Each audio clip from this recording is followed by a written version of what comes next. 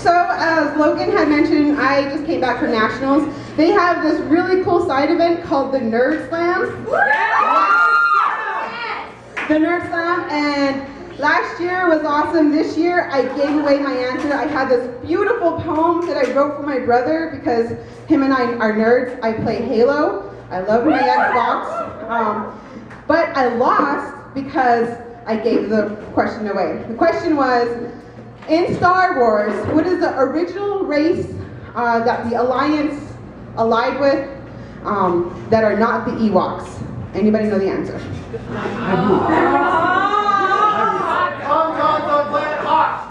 No, that's Klingon.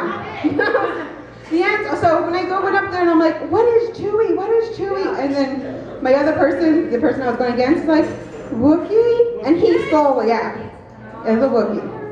And so he got to read the poem. So I'm going to read my poem with you guys since I couldn't do it at Nationals. So, Clashing Heads, Dad's Resolution. I remember when Dad knocked our heads together and told us to stop fighting. I think he might have caused a train reaction with our brains to actually see things eye to eye, leaving behind a bump on our foreheads. Those suckers were huge. Before that time, I was almost sure Mom would always stuff pillows under her shirt and walk around.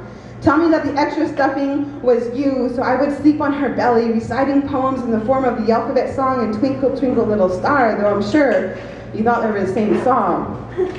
I would wait for you to tell me short stories of water balloons and jellyfish. Actually, I might have thought you were a jellyfish, which would have made a whole lot of sense because in my entire time, Mom would eat peanut butter and jelly, and there's no way you would be a nut.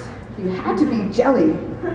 This was post-electrocution, boiling water, and slingshot to the head, which all three you were warned. After the jolts to the brain wave exchange, I finally understood why ninjas were cooler than pirates. Why smaller snowballs were more effective than bigger snowballs. Why in Super Mario Brothers, mushrooms always seemed to work better when you jumped on them instead of running into them.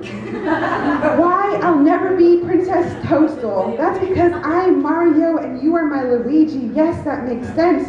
Because there was no way you would let me be the damsel in distress. In pink.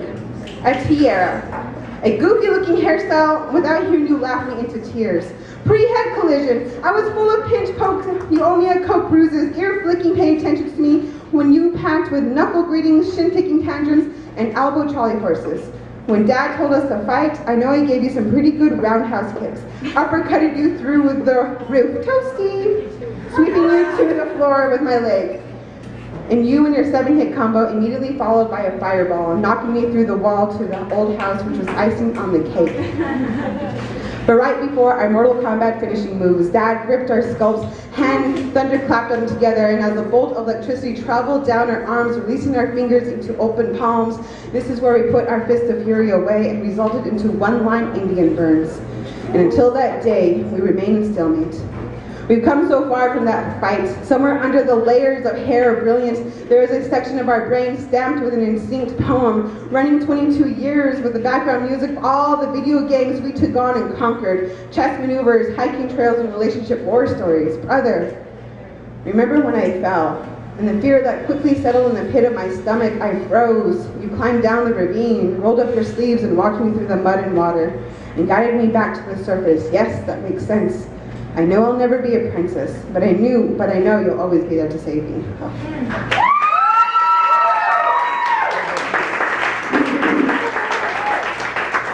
All right, we interrupt the speech here to bring you an important fundraising update. Okay, so we have made on the first pass $44, which is not quite 100, but that's cool. And we're gonna pass it around again. If we can get up to 75, that would help pay Roey his gas. How awesome is Roey, by the way? Make some noise. Real stories from Roey. So we're gonna pass this around one more time. If we can make 75, that would help cover her gas and help just us breaking even on throwing this event. So I know times are tough and dig deep, y'all. And let's hear some more poems from Roey.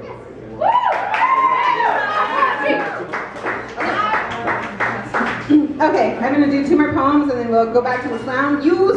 I swear, the youth here is amazing.